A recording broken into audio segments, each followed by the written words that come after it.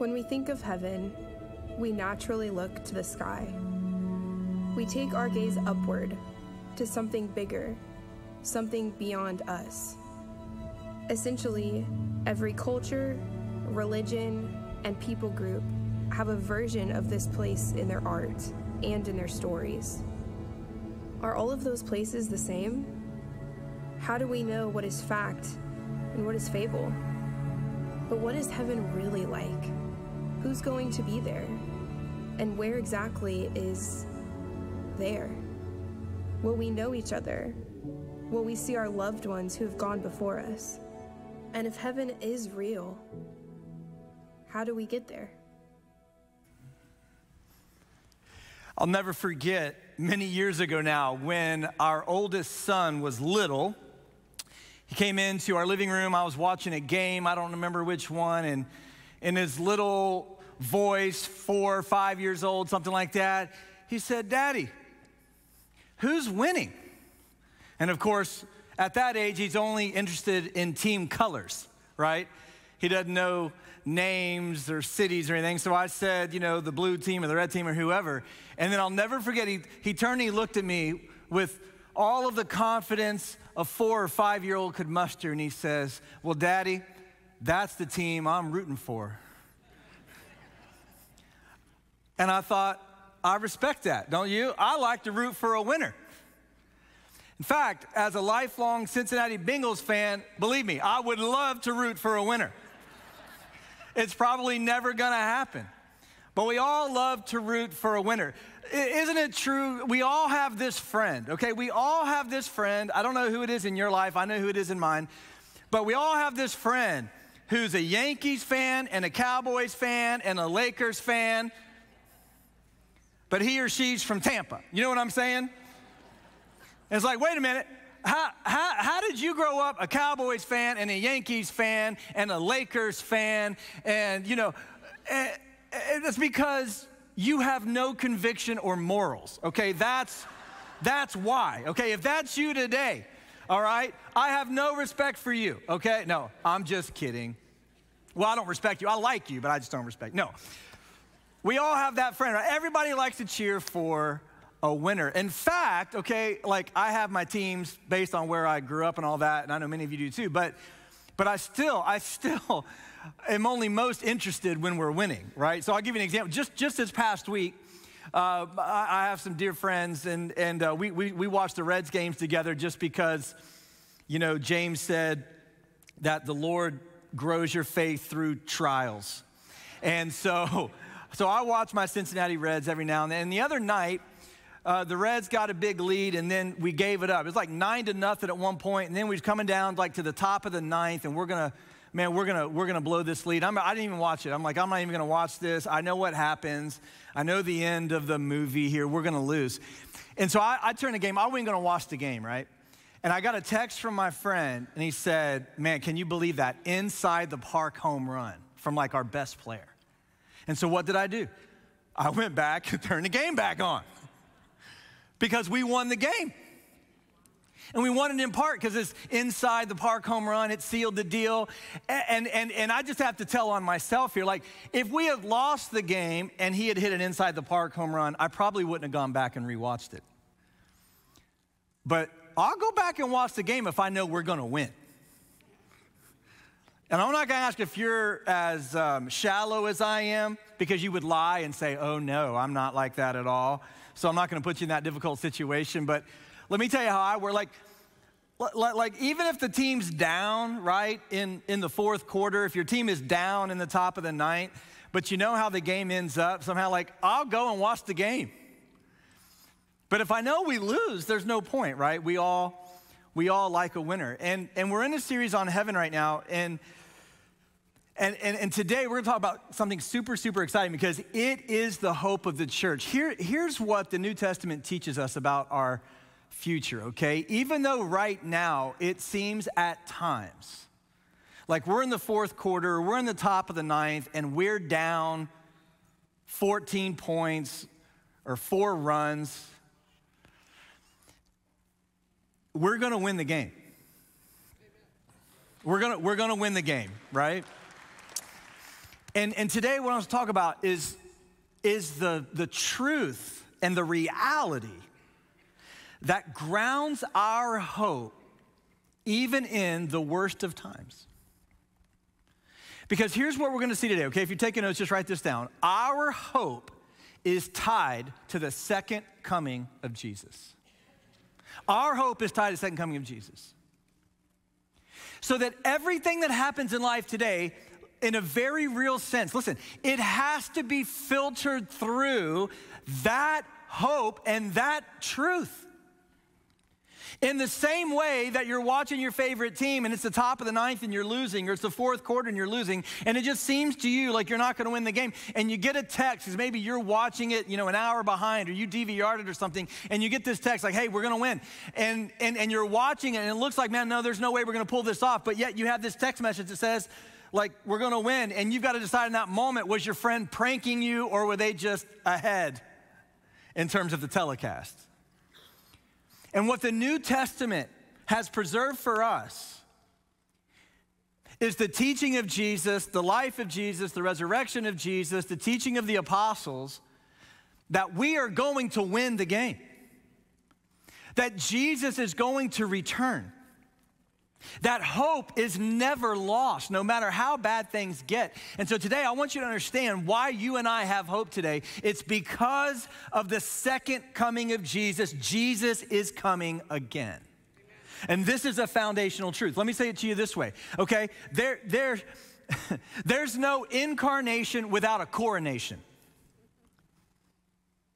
And the incarnation of Jesus is him coming as God made flesh, okay? That's what we talk about at Christmas time. And let me tell you something. Jesus did not come wrapped in human flesh to live and die and to be raised from the dead so that we die with that hope and that's it. No, he's coming again.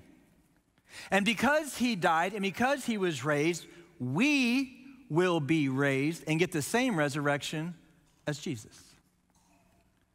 See, there's no incarnation without a coronation. The coronation is coming.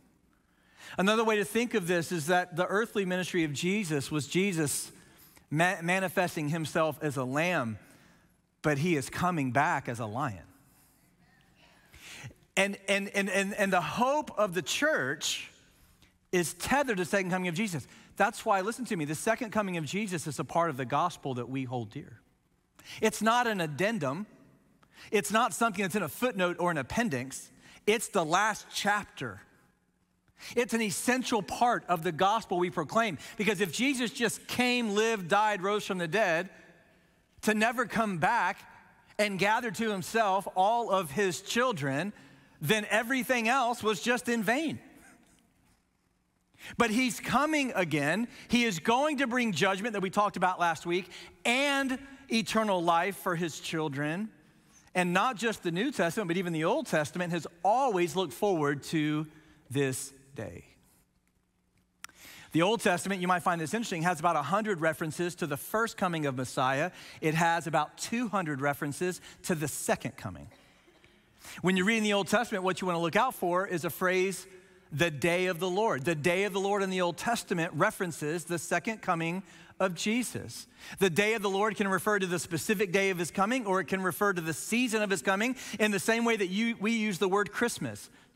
Right? Christmas can refer to the day or it can refer to the season. And in the Old Testament, the day of the Lord refers to both the day and the season. But all throughout even the Old Testament era, it was prophesied that the Messiah is coming once, but then he's also coming a final time to establish the eternal state. Of course, the New Testament makes that clear in terms of the person of Jesus and gives us the hope that we have. And so today, I want to walk through with you many scriptures related to the second coming of Jesus, what it is, what it's going to look like, and I'm going to give you the day and the hour that it's going to happen, okay?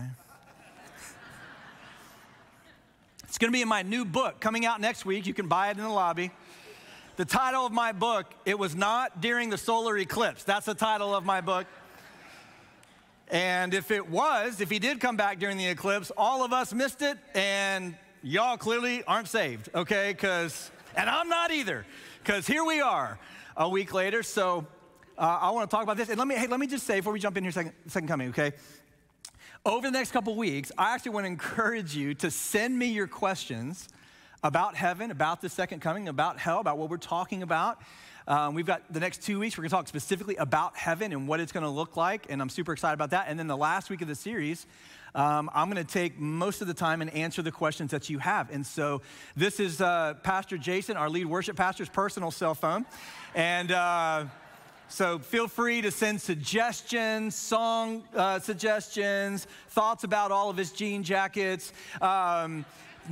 This is just a random text number, but for real, write this down. You'll find this on all of our promotional stuff today in the next couple weeks. But I'd love to have your questions. You can text them this number, and I'm going to break those down here in a couple weeks at the end of this series. But today, I want us to talk about what we call our glorious hope, all right? Our hope. It's the second coming of Jesus, okay? Our hope is tied to the second coming of Jesus. So what's this going to look like? All right, number one, write this down, okay? I'll show you some scriptures here. The second coming is the visible and global return of Jesus. All right, I want you to understand, when we talk about the second coming, we talk about the hope of the church, it's the visible, global return of Jesus. In other words, everybody's gonna know that he's back. The visible, global return of Jesus. Okay, let me take you to 1 Thessalonians 4. Check this out. This is what Paul says. Paul's answering the question, by the way. These are first-generation Christians who had the concern that if they died before the second coming of Jesus, then their souls were lost. And Paul's like, oh, no, not at all. Here's what he said. And now, dear brothers and sisters, we want you to know what will happen to the believers who have died so that you will not grieve like people who have no hope. For since we believe that Jesus died and was raised to life again, we also believe that when Jesus returns, God will bring back with him the believers who have died. We tell you this directly from the Lord. In other words, Paul's saying, this is something I personally discussed with Jesus. This is an apostolic word coming directly from Jesus, okay? Here's what Jesus taught them. We who are still alive, when the Lord returns, will not meet him ahead of those who have already died. For the Lord himself, watch this, will come down from heaven with a commanding shout, with a voice of the archangel, with a trumpet call of God. Everybody's gonna see him, and everybody's gonna hear the shout. First, the believers who have died will rise from their graves, and then together with them, we who are still alive and remain on earth will be caught up in the clouds to meet the Lord in the air, and then we will be with the Lord forever. And so encourage one another with these words. Paul says, oh no, you have nothing to fear with respect to those who have died before the second coming. Their souls are not lost. No, they will receive their glorified bodies in the same way that we will at the return of Christ. It's a visible, global return. There will be a shout. There will be a trumpet call. The world will know, the world will see that Christ has returned. And the believers from every single era of the past for us, 2,000 years, will be called up to be with the Lord when he returns, all right? So the second coming, if you're new to church and you're new to heaven, all right, what we mean with the second coming, it's the visible, global return of Jesus. Okay, second, write this down. The second coming is the next big event on God's calendar. It's the next big event. Now, let me just explain to you how cool this is, okay? In the thousands of years that mankind has lived on the earth, we get to live during the day and time when the second coming is the next big event on the calendar. We don't live in a day or a time where, like the children of Israel under Moses' leadership, we're just waiting for a land that we can call our own and be delivered from slavery. We're not like those under the Davidic kingdom that are waiting for, continued peace that David provides after Saul's reign. And we're not like the Israelites who were in captivity during the years of the dispersion. And we're not living in the years, 400 years of silence when God was not speaking to his people and we're waiting for the return of Messiah. Listen, we are living in the most exciting era of human history. Literally, Jesus has come and fulfilled all the prophecies tied to him. He's lived, he's died, he's been raised from the dead, and all we're waiting for now is for him to come back. We live in the most exciting era of human history. That's why throughout the New Testament, we have this period of time in which we live referenced as the last days. You're like, well, 2,000 years is a lot of days. Well, it is if you're finite and human like us. It's not if you're infinite like God. 2,000 years for God is nothing. And you and I live in the last days. Here's what that means. The next big event on the calendar is the second coming of Jesus. That's what we're waiting for. There's nothing else standing in the way of his return. And it will be the visible, global, bodily return of Jesus, and it will come soon. It will come in these last days, and when it comes, Jesus is, in his return, the hope of the church. Let me tell you what Paul said, 1 Corinthians 15. Check this out. He said, so you see, just as death came into the world through a man, now the resurrection from the dead has begun through another man. Notice the parallelism here between Adam and Jesus, okay? We have the first Adam back in Genesis. We have Jesus, the second Adam. Where the first Adam failed, Jesus has triumphed. Death came into the world through the first Adam, and now salvation, life, and resurrection comes through the second Adam. Just as everyone dies because we all belong to Adam, everyone who belongs to Christ will be given new life. But there's an order to this resurrection. Christ was raised as the first of the harvest, and then all who belong to Christ will be raised when he comes back. And after that, the end will come, when he will turn the kingdom over to God the Father, having destroyed every ruler and authority and power. Notice, the second coming of Jesus is what we're waiting for. When he comes back, then the end. This is the next big event on God's calendar. Now, I know some of you are wondering, okay, Pastor, what about the rapture? It's going to be in my new book. You're going to love it. Available next week. No. Some may be wondering about the millennial reign. I'm going to talk about that here in a moment. Okay, so here's what I want you to understand, okay? When we come to the New Testament, the hope of the church is the second coming of Jesus. The second coming of Jesus is the visible global return of Jesus. It's the next big event on God's calendar. Now, here's the thing. There are various views as to will there be what we might call a secret coming for the church first. Maybe. That's a legitimate view. Others have more of a historic view where that's not the case, okay? There's a lot of different views of different aspects of things in between. Now, listen to me. We're not going to get into the weeds on all that because our hope is not tied to the weeds. And the weeds are secondary. And here at Bell Shoals, you may be in a life group. You may know people who have different views on these things. And I want you to hear me say that is totally okay. Because let me just tell you the truth. Okay, I'm always going to tell you the truth. Here's the truth. Ain't none of you really know? Some of you are like, well, I've been studying the Bible 50 years. No, I know. There's going to be, you don't know. I'm not buying your book on that. You're not buying my book. We don't know. Do you know why I know we don't know? Because if God wanted us to know, he just would have told us. So I have my own views, and I think they're right, and you're wrong. And you can apologize to me one day in heaven, in the eternal state, okay? And you think I'm wrong, okay, but that's fine. I just want you to understand. You may be in a group with different views on some of those particulars and so forth. If you don't even know what I'm talking about, no problem, okay? My point is, those are all secondary things. There's room for disagreement over secondary things. Let me tell you where there's no room for disagreement. The second coming. There is no room for disagreement on that. If we don't believe that Jesus is coming in a visible global sense, that he's coming as the next big event on God's calendar and radar, that he's coming to gather the church and to judge the wicked, then listen, then we are in big trouble. So whatever the particulars of what happens between now and then, what I'm presenting to you today is the foundational truth and the primary hope of the New Testament, which is the second coming, okay? And we make room for variation on other things. That's no problem. What we can never, ever, ever disagree on is the fact that Jesus is coming visibly, globally, as the next big event on the calendar. And you say, when is it gonna happen? I actually am gonna tell you when it's gonna happen, okay? I don't have a day and an hour, okay, but I do have a season.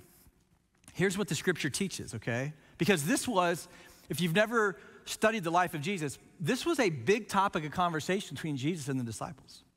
Jesus talked a lot about his coming, his second coming. And here's what Jesus taught us, okay? He's going to come after the gospel is preached to the nations, which is one of the reasons we do what we do here at Bell Shoals.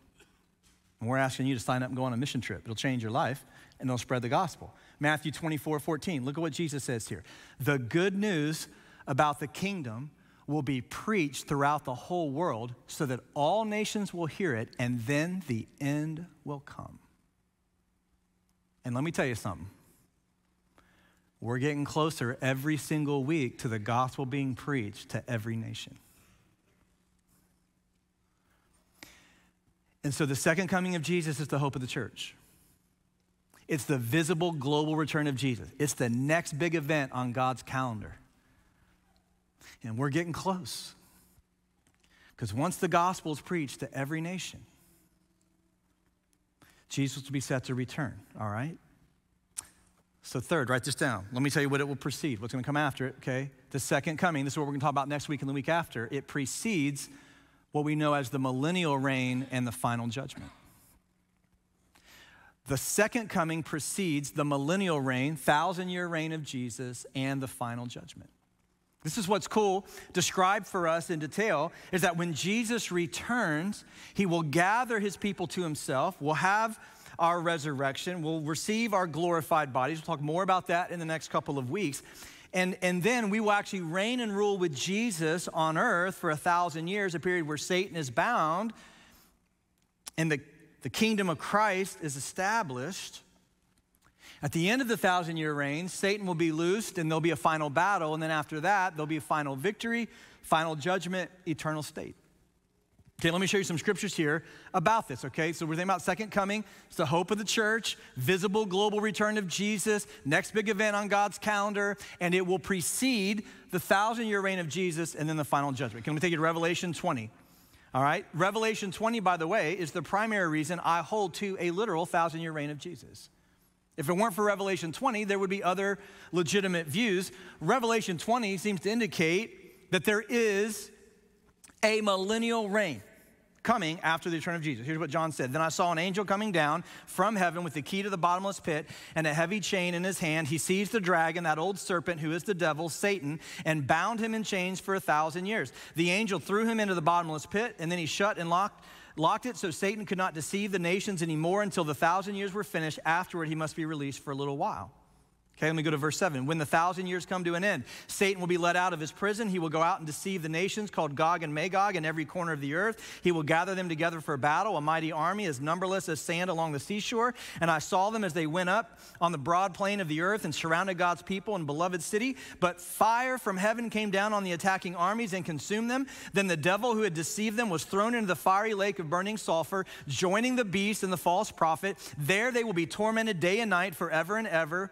And I saw a great white throne and the one sitting on it, and the earth and sky fled from his presence, but they found no place to hide. I saw the dead, both great and small, standing before God's throne. This is what we call the great white throne judgment, and the books were opened, including the book of life. And the dead were judged according to what they had done, as recorded in the books. The sea gave up its dead, and death and the grave gave up their dead, and all were judged according to their deeds. And then death and the grave were thrown into the lake of fire. This lake of fire is the second death, and anyone whose name was not found recorded in the book of life was thrown in the lake of fire. We talked about that last week. So here's what the scripture teaches us, okay? The second coming of Jesus, next big event on God's calendar, visible global return of Jesus. He will gather the righteous to himself. There'll be 1,000 years of peace. At the end of that 1,000 years, Satan will be loosed. There'll be a final battle. And then there is what we call the great white throne judgment, where every single person, Philippians 2 teaches us this, will bow the knee and will acknowledge that Jesus Christ is Lord to the glory of God the Father. And then there will be a separation between those who continue to rebel.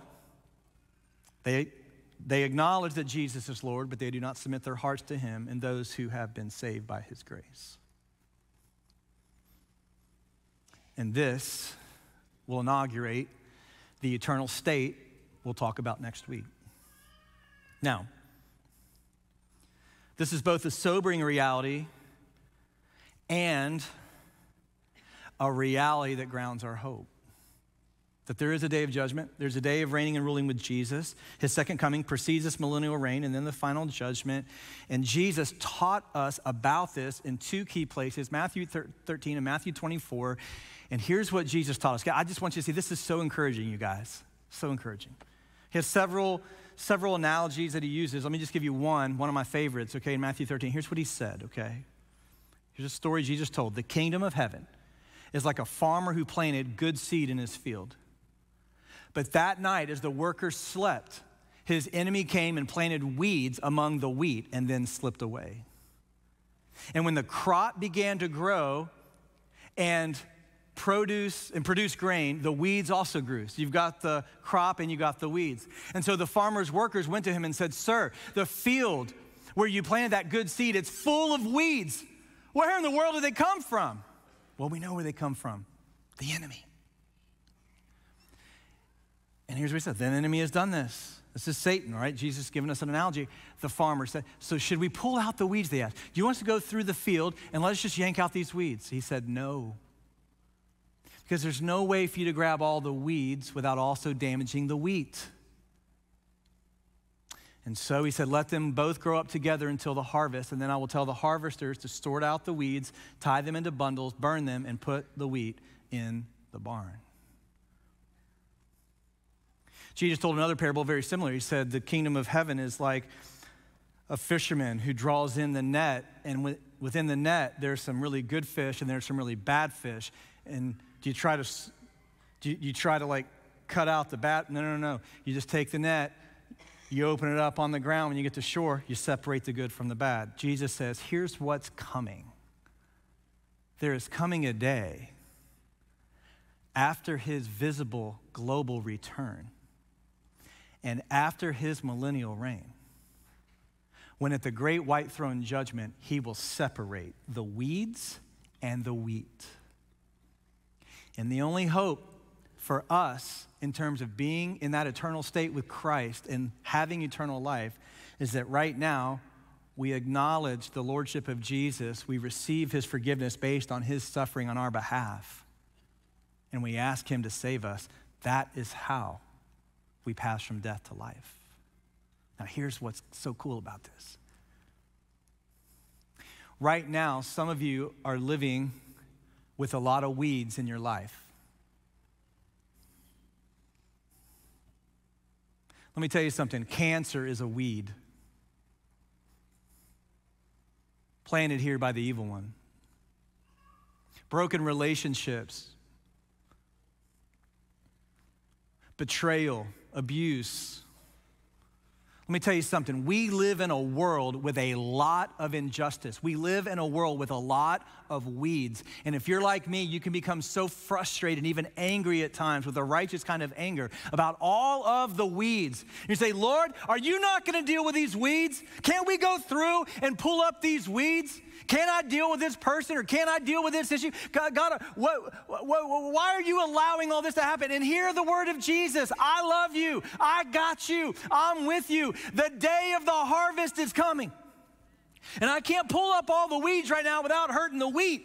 But a day of harvest is coming, and I'm going to make right all those wrongs. And I promise you, if you know me and love me, there's coming a day that sickle is going to fall, and the net's going to open, and I'm separating the good from the bad, and you will be with me in paradise. That is our hope, right? That is our hope. So I know for some of you right now, you feel like you're in the top of the ninth and you're losing by 4 runs and there's no way you're going to win the game. Trust me, the home run hitter is coming to the plate. The sickle is going to fall. The net is going to be opened. And the weed and the wheat are going to be separated for all eternity. and the righteous will receive their reward. You see, this is the hope of the second coming. This is why we fix our eyes forward on it. This is why we live according to it, because there is coming a day when Jesus is going to make everything right, everything new. This is the hope of the church. So the second coming is visible, it's global, it's a coming that's the next big event on God's calendar, okay? It's going to precede this millennial reign and then the final judgment, okay? And then, listen forth, make a note of this. Here's what I want you to understand. It's going to take the world by surprise. You know what amazes me? There seem to be a lot of people running around this earth that seem to love weeds. They like dysfunction. They like chaos. They like to do things that inflict pain and injustice on other people. Boy, there's a lot of people running around here who seem to love the weeds.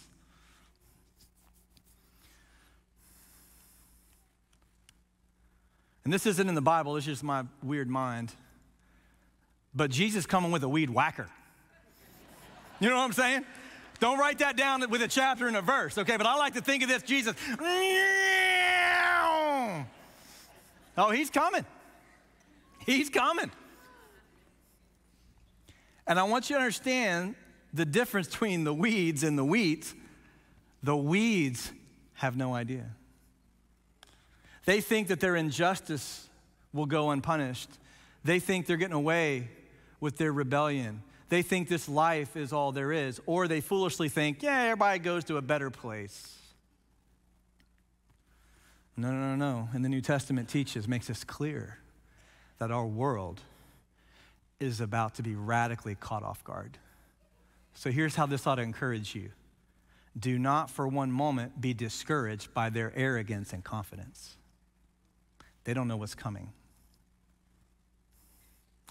1 Thessalonians 5, here's what Paul says. Now, concerning how and when all of this will happen to your brothers and sisters, we don't really need to write you. Actually, you do, Paul. That'd be super helpful, but okay. But here's our focus. He says, for you know quite well that the day of the Lord's return will come unexpectedly like a thief in the night when people are saying, everything is peaceful and secure just the way we like it. Disaster will fall on them as suddenly as a pregnant woman's labor pains begin, and there will be no escape. I want you to see what Jesus taught, Matthew 24. We often overlook, this is what we call the Olivet Discourse, where Jesus gave these words. This is Jesus' most profound teaching on his second coming. And much of the focus is on how the world will be surprised. Check this out. Then at last, the sign of the Son of Man is coming. It will appear in the heavens, and there will be deep mourning among the peoples of the earth. The weeds will not rejoice because Jesus is coming with a weed whacker, right? No, there's mourning. And they will see the Son of Man coming on the clouds of heaven with power and great glory. Again, the second coming is the visible global coming of Jesus. He will send out his angels with the mighty blast of a trumpet. They will gather his chosen ones from all over the world, from the farthest ends of the earth and heaven. Now learn a lesson from the fig tree. When its branches bud and its leaves begin to sprout, you know that summer is near. In the same way, when you see all these things, you know that his return is very near, right at the door. I tell you the truth, this generation will not pass from the scene until all these things take place. Heaven and earth will disappear, but my words will never disappear. However, no one knows the day or the hour when these things will happen, not even the angels in heaven or the Son himself. Only the Father knows. And when the Son of Man returns, it will be like it was in Noah's day. In those days before the flood, the people were enjoying banquets and parties and weddings right up to the time when Noah entered the boat and it started raining. And people didn't realize what was going to happen until the flood came and swept them all away. And that's the way it's going to be when the Son of Man comes. 2 men will be working together in the field, and one will be taken, the other left. 2 women will be grinding flour at the mill, one will be taken, the other left. Here's Jesus' point, okay? Jesus, in this particular text, is not talking about secret rapture of the church. Jesus is talking about the suddenness of his coming. Because in the days of Noah, the righteous were not taken, the wicked were. What Jesus is talking about here is the suddenness of his coming. Do you remember all those people who mocked Noah? Do you remember all those people that thought he was an idiot for building that big boat? Some of you have been up to Kentucky. There's only 2 men who've ever built an ark, okay? Noah and Ken Ham. All right, so there's this ark up in somewhere near Cincinnati. You can go look at it. Okay, it's massive. Okay, I'm just saying, you just do the math on how big this was. You see how long it took, and there's all these people mocking Noah and his sons. Of course they were. Like, dude, what in the world are you doing? Like, you're building something we've never seen the use for, and they're mocking him, right? And then Noah goes in, the Lord shuts the door, and there he is inside this boat, and everybody else is eating and drinking and watching TV and hanging out and just having fun and living life, these unbelievers, and they have no fear, and they have all the confidence in the world that Noah's an idiot, just like a lot of people today. Then it started raining. And it kept raining and raining and raining. And I know we like to depict Noah's ark with like, some of you have this in your nursery at home, and I don't fault you for this. It's all good, okay? When it's your baby, there's a lot of exceptions, okay? You can, but Noah's got his nice white beard, and the animals are happy 2 by 2, and there's this beautiful rainbow, and it's all pastels, and right, it's like, it's all happy times, okay? You know what we miss in all these renderings of Noah's ark? The people who would have been grasping at the boat who were drowning. Put that on your mural in your baby's room. If you want an accurate rendition, all you people that are messing the Bible up, okay? I'm just kidding. Like, you know what I'd like to do one day? Like, I'll just sell it to churches, not to the general public. But like, have a little Noah's Ark set, like with Lego people, but it includes people who are like grasping at the boat and drowning. Wouldn't that be fun? Okay, no, I'm kidding. All right, I'm kidding. I'm saying seriously, like, here's Jesus' point. Like, we forget this dynamic of Noah's in the ark, it's raining, it's flooding, and all of a sudden, these people on the earth aren't mocking him anymore. And, okay, I'm just telling you, this is crazy, you guys. For years and years and years, they watched him building that boat. And yet, the rainfall surprised them. And Jesus says, that's what my coming is going to be like. For 2,000 years, millions of Christians all around the world have been telling the world, judgment is coming. Jesus is coming. And the world pays no attention. Many of them mock us. Many of them criticize you. You have family members who give you a hard time because of your Christian faith. I've talked to believers around the world who have been ostracized from their families because of their faith in Jesus. And the warnings are there, and the gospel is preached, and we're going to the nations, but yet the world still persists in its injustices. Would you hear the word of Jesus? The sickle is going to fall. And when it does, it will catch the unbelieving world by surprise. And it will be too late. And so let me give you the last thing and the hope of the church then. Okay, the second coming should find believers ready. You say, Pastor, I don't know the day or the hour, neither does Jesus. That's not what Jesus said. Well, okay, no, that is what he said, actually. The message to you and me is not, oh, well, we don't know when he's coming, so just kind of let bygones be bygones. No. Jesus actually said, you ought to know we're getting into the end of the game. You ought to have some idea we're coming into the 9th inning, the 4th quarter. Jesus, this is what many people misunderstand in the church. They think, well, okay, his coming is going to surprise the world. But Jesus spends as much time saying, but it shouldn't surprise you. You ought to be ready. You shouldn't be caught off guard with how you're living your life. You shouldn't be caught off guard with wrong priorities.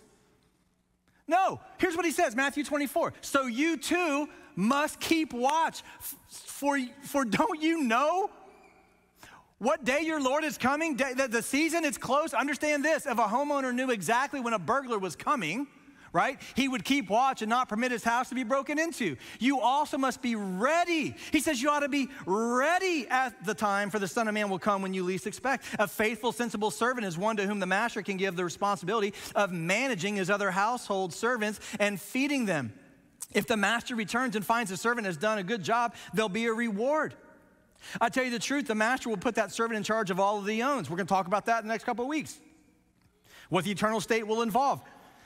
But what if the servant is evil and thinks, well, my master won't be back for a while, and he begins beating the other servants, partying and getting drunk? The master will return unannounced and unexpected, and he'll cut the servant to pieces and assign him a place with the hypocrites. In that place, there'll be weeping and gnashing of teeth. In other words, if you're not anticipating the second coming of Jesus, you're not living for the second coming of Jesus, you've not set your hope on the second coming of Jesus, and you demonstrate you don't know Jesus. 1 Thessalonians 5, but you aren't in the dark, Paul says, church family. You aren't in the dark about these things. You don't know the day or the hour, but you should know the season. You should not be surprised when the day of the Lord comes like a thief. The world will be surprised. You should not. For you are all children of the light and of the day. We don't belong to darkness and night. So be on your guard, not asleep like the others. Stay alert and be clear-headed. Night is the time when people sleep and drinkers get drunk. But let us who live in the light be clear-headed, protected by the armor of faith and love, wearing as our helmet the confidence of our salvation. For God chose to save us through our Lord Jesus Christ, not to pour out his anger on us. Christ died for us so that, whether we are dead or alive when he returns, we can live with him forever. And so encourage one another and build each other up just as you're already doing. Listen, Jesus is coming. He's coming soon. I believe we're coming to the end of the game. And when Jesus comes back, here's the point. You ought to be ready for him. Don't think for a moment, just because we don't know the day or the hour, that we shouldn't be ready. That is not the teaching of the Bible. If you're a follower of Jesus today, you ought to be ready in how you live your life and how you steward what you have and how you spend your time and how you seek to influence those around you. Jesus, like, you ought to be ready. Don't be like me as a kid, all right? Where every day after school, my brother and I got home and we knew mom was coming home from work. And that every day we had a list of chores to unload the dishwasher and clean up the living room and do our laundry. But every single day we walked by the Nintendo and we were drawn to its power. And every single day we said, oh, we can just play a few games here. We'll have enough time to get our chores done before mom gets home. And every single day when we heard the garage door open, it was too late. It was too late. And then we were sent up to our room to await the return of our Father, where there was weeping and gnashing of teeth.